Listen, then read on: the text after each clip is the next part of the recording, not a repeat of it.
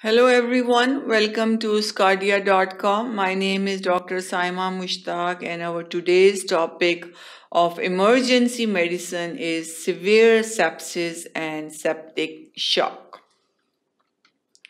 The outlines which we will discuss in our today's lecture will be the anatomic essentials. What are the anatomic essentials that leads to the development of severe sepsis and then the septic shock, starting from the entrance of the pathogenic microorganism and how it can damage the different barriers and how it can access to the blood vessels and the bloodstream. So all that we will discuss in our today's topic. Then another outline which we will discuss is the systemic oxygen transport. What's the mechanism or what's the route through which the blood enters the heart and how it gets the oxygen and how that oxygen is delivered to the different parts of the body. Then we will talk about the physical examination of the patient with the severe sepsis or septic shock. What are the most important findings of the patient, including the hypothermia, hyperthermia, hypotension, then the level of alertness and tachycardia, bradycardia. So all that we will discuss in the physical examination of the patient.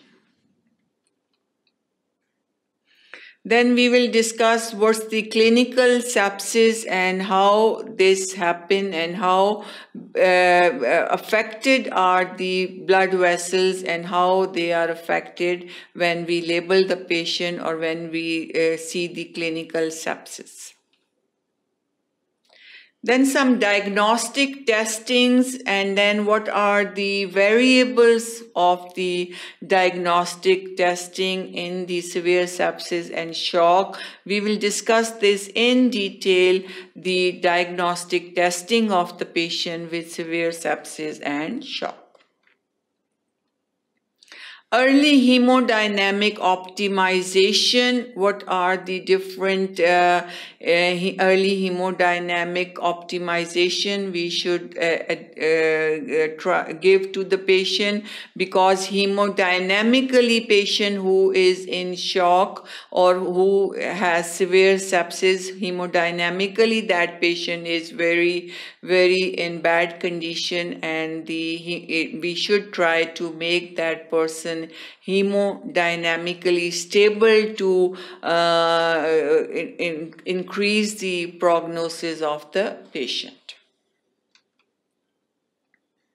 Then in different antimicrobial drugs we can try on the patient depending on if we know the cause of the sepsis or if we don't know the cause of the sepsis. So both unknown cases and the known cases of the sepsis, what are the drugs of the choice? We will discuss that.